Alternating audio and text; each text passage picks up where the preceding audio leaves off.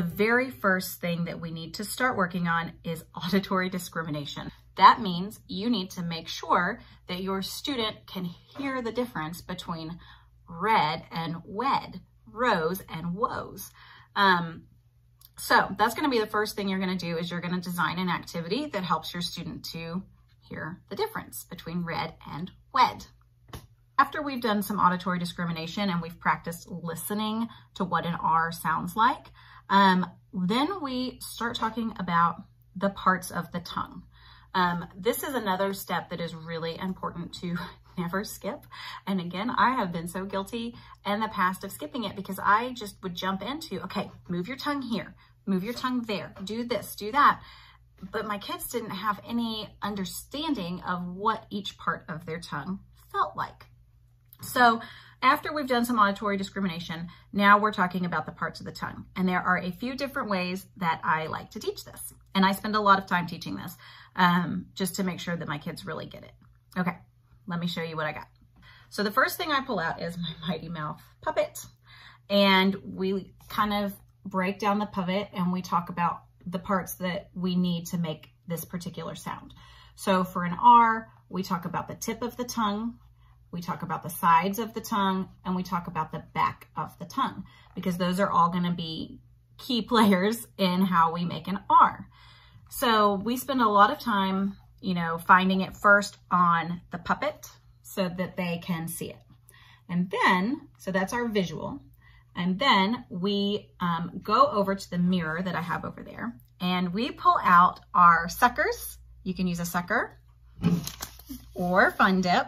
Those are the fun ways to do it. Or we also use tongue depressors sometimes. And if you need to target this lesson in more than one session, pull a different thing out each session. Like, that's awesome. So what we do is we use our sucker to find the places on ourselves. So I will say, okay, here's the tip of my tongue. I'll show them. Yeah, I do it on me. They get their sucker, they do it on them. And then we do the back. And then we touch the sides. Okay?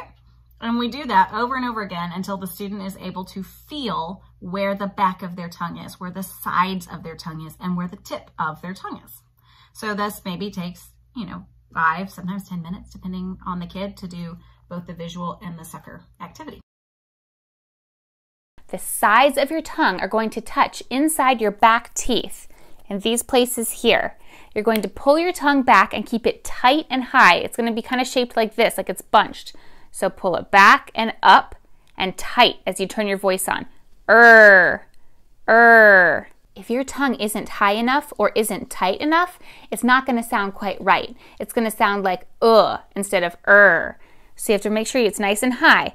If you drop it, it'll be but you want to keep it high and tight. I'm going to open my mouth a little wider than I usually would so you can see my tongue. Watch as my tongue goes back and up and gets tight so I can make the sound.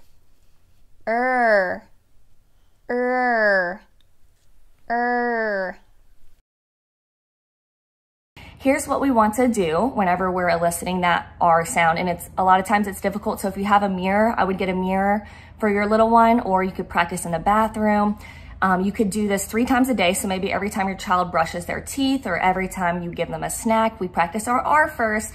And the first way that you can do this is the lips need to be really open and out. So the way that I usually do this is say, nice, big, pretty smile. Now say E. And E gives our tongue a nice lateral position to start in. And I want you to notice my neck here is flexing because my lips are pulled out. So whenever I say E, you can see right here that my neck is flexing. And that tells me that that my lips are pulling on the sides of my tongue and that the tongue is flattened. And that's what we need in order to get the tip of the tongue up and back, which is what we were practicing with holding our goldfish or our Cheerio up. So again, a lot of times my kids will do this, and I say, open your mouth. And if they have trouble first, I'll say, E, you do, E. And the helps them open their mouth a little bit more than if they're saying, like this with their mouth closed. So we want the mouth open and stretched out like an E sound. And again, you can see my neck is flexing. Your little one's neck will flex as well. We want the tongue tip lifted up and back. And so then we'll go E, and I'm just making a slight adjustment. Now that my tongue is flat, I'm just pulling my tongue tip up and in the back of my mouth. Just like that. So I say ah, E, and again, just picking my tongue tip up. So for rabbit, you'll see my mouth is wide open and my neck is flexed and my lips are outward. What we don't want is your lips falling forward. So like this, oh, your child might say, a rabbit. And I'll say, oh, don't let your lips fall off. Pull them back up, pull them back up. And so again, watch my lips. We want them to be open and out. Rabbit the whole time. It's a lot of motor coordination going on here, which is why it's important that the tongue is strong in order to hold the tongue tip up and back in the position that it needs to be. I found it quite useful to get the kid to move their tongue up and down one way or the other to figure out where their tongue supposed to be to make the perfect sound. And what I call it, we usually call it the finger trick, meaning we're trying to move the tongue up and down by pretending we can trigger or we can use our finger as some sort of dial to move our tongue up and down. For example, when our tongue is low, our finger is low. So this is what I usually play with a kid. I will ask them to do R.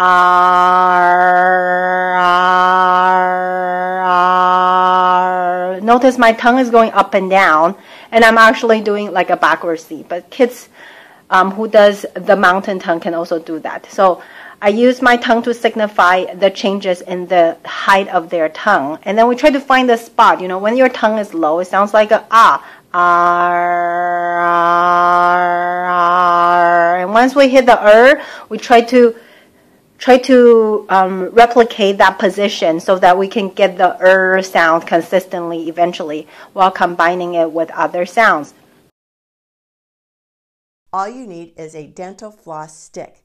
Let your student know that you're going to let them experience exactly what it feels like to form the perfect R sound. Then you give your student the stick and ask him or her to put their tongue under the floss that is between the prongs and pull the floss with their tongue back into their mouth to form the perfect placement of the R. It looks like this. As you can see, this little tool available at your local drugstore gives your students the perfect mechanics to produce R. Who knew? Once they feel for themselves exactly where the placement occurs, they're more likely to be able to reproduce the correct placement themselves. A great tip is to try to use words that end with K and G. That's because it's going to help pull that tongue back. So if we say rake or rag, then it's already helping pull that tongue back. It's just great to start out with those types of words. Co-articulation can be really helpful when you're working at R at the end of a word. So you can say the bear rakes, car runs. And so you have those two R's kind of merging together. That can help facilitate that R at the end of the word because it's actually kind of cruising into the beginning of the word for that client working on the R. To make a good sound, I need you to think about swallowing your tongue. What does that mean? That means pulling your tongue back as far as you can in your mouth. You got to use all of these muscles to pull it back like you're going to swallow it. So you could do that one of two ways. You can either keep the tongue tip down and pull it back, use those muscles like you're going to swallow it and keep it back there. Or you can flip your tongue tip up and pull it back as far as you can, like you're gonna swallow it. That means you gotta engage all these muscles to keep it back there. If your tongue doesn't stay back there and it comes down, you're gonna have a sneaky sound. Ooh, that is not a good sound. Instead of saying the word bear, you're gonna say the word bear, right? What do we do with sneaky We gotta take it and we gotta throw it away. So what I tell my kids in this instance is to forget everything they think they know about making the R sound. And we're just going to move our tongue around in our mouth. And when I think we've got it in the right spot, we freeze the tongue, freeze it, and then just turn our voice on. So what I tell them to do are three things. First of all, we have to be able to make the back of our tongue wide, and I call it the fat tongue. So it looks like this, where they're just stretching it out. Once they can do that, we have to pull it back and up so that the sides of the back of our tongue are actually touching our top molars. And once it's there, I make sure that we know it has to be really strong and tense so that we're flexing that muscle, but still keeping it wide and touching those top molars. Then we freeze there and we just turn our voice on. Slide from an L to an R. L is made with the tip of the tongue, and it's made in a very similar manner to R. And so sometimes if you curve your tongue far back enough from an L, you can transform your L into an R. So let's try it. Oh, my tongue is going back. Oh. Did you hear what the L turned into a Listen again. Oh. That's the spot where we need our kids to get. And often if they have a good that's a great jumping point to try get our sound from it. Another good way to try to get our R is with the G, because g also happens far back in our throat with our tongue, like in the way back of our mouth, I mean. So we can also try the word grow. When you're making that G, your tongue's already back there. So getting to your next sound, the R sound, after the G, can sometimes help. So try that now for me. Try grow. See if you can get it. Sometimes that really helps with trying it with that G. Let's do it. We're going to do it 2 more times together. Grow. And again. Grow. So you can feel like your tongue is really far back there. Grow. Now another thing I want you to notice is the shape of my mouth. So when I'm saying the word grow, you can see like my lips are not rounding like w, like a w sound. I'm just saying grow. This R is really a tongue sound. It happens with our tongue. So now watch my mouth if I do a little bit different. Grow. See how my lips come forward? When I make the W sound, which is what I just did, my lips come forward and they round like an O. So that's a different sound, right? So if I did grow, round lips like a W, okay? Grow, you can see nothing's really happening with my lips when I make that sound.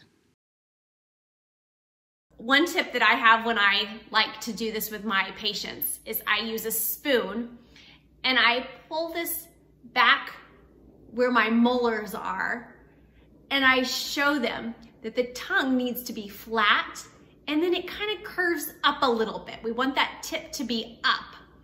So then I first start off with the E sound. So pulling the tongue back and flat.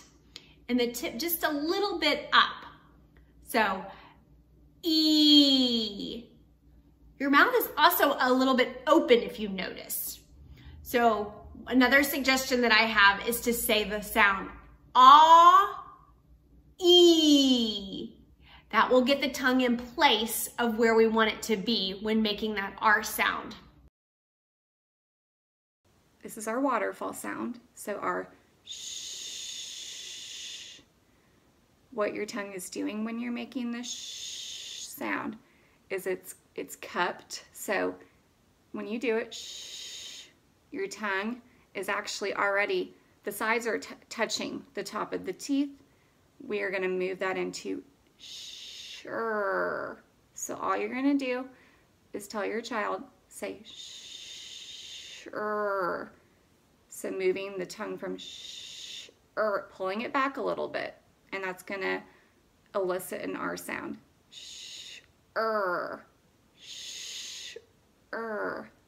So we can put it all together. Sure. It's only moving back a little bit, but SH is great for that because it's already almost an R sound. You just have to pull that tongue back a little bit more in order to get that R sound. I want you to try this one thing. We're going to try, it's called the whisper technique. And I want you to say, sear. Sear. And then whisper, ears. Go, sear. Ears. Sear. Yes. Okay, now whisper the ears. Okay. Pretend like you're going to say it, but trick your tongue. Sear. Yes. Yes. What'd you do with your tongue right there? It felt funny and it went like... Did it go up like a Yeah. Okay. You know why it felt funny? Why? Because that was right. You're saying it right that time.